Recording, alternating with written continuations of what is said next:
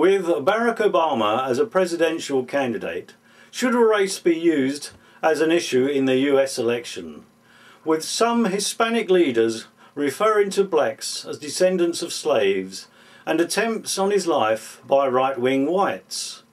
Research carried out by the Anthropology Department at Oxford University has revealed that Barack Obama is more white than black, having more white pigmentation than black.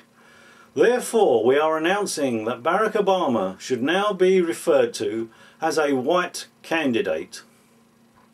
This is an accurate representation of Barack Obama, the alleged black presidential candidate. Now we move on to a genuine black president, Idi Amin.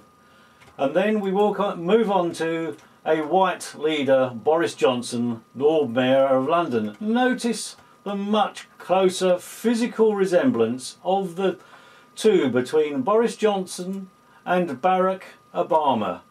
Why is he referred to as black when he is clearly much more of a white person, much whiter than Idi Amin, who's very black here, as we can see those typical negroid features. Again, we go to the white person, Boris Johnson, much closer in resemblance to Barack Obama than Idi Amin.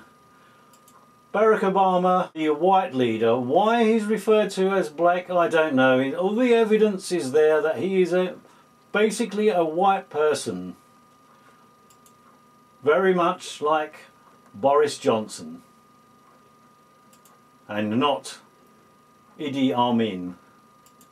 Barack Obama, the white presidential candidate.